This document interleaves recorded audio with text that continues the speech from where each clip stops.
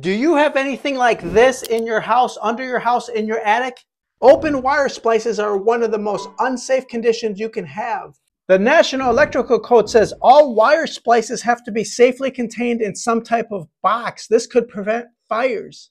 If you get under your house, in your attic, in your basement, in your crawl space, anywhere, and you see open wire splices, take care of it immediately. Now, the traditional way of fixing this is turn off the power, undo all the wire splices, pull that apart, get a junction box, screw it to the structure, buy some wire fasteners, buy some staples, get a cover plate, put it all back together. Who got time for that? That's a lot of work. I get it. Who wants to mess with that? There has to be an easier way, and I found it. Have you heard of open splice junction boxes? I found these on the internet, and these are going to be your new best friend. When you open it up, the mounting hardware is included. This clamshell design will safely take care of your problem. This time, we don't have to dismantle the wiring. Let me show you how quick and efficient it's going to be. You're going to take your new clamshell design open splice box. You're going to place it over the electrical hazard.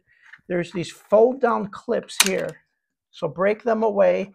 You're going to use between 1 and 4. Now the kit comes with a couple different screws. The long screws are for mounting the box and the short screws are for closing the box. This will make sure you meet code. Now you do want to screw the box into something firm. In this case, we'll do it to our simulated subfloor. You could install a new 2x4 if you needed to mount it in this orientation, just depending on how much room you have to move the wire splice around. So in this case, we can mount it right down to the subfloor.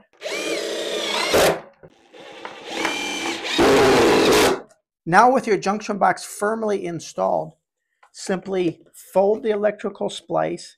This is the unsafe condition.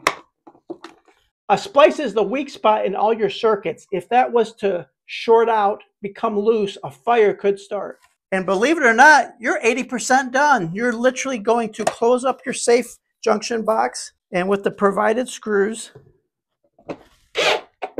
close it on down. Now, if your loose electrical wire is more than 12 inches from your box, make sure to nail in a new wire staple. Here on the other side of the joist, we're covered. We already have wire staples. You have taken care of that electrical problem. It was an unsafe condition, and you have made it safe for your family and your loved ones. Congratulations, you did it. This will last for years and years to come. I've included the product link down below in the video description. Now, as an Amazon associate, I do make a few pennies every time you buy these. So just keep that in mind, but thank you for supporting the channel. I'll see you next week.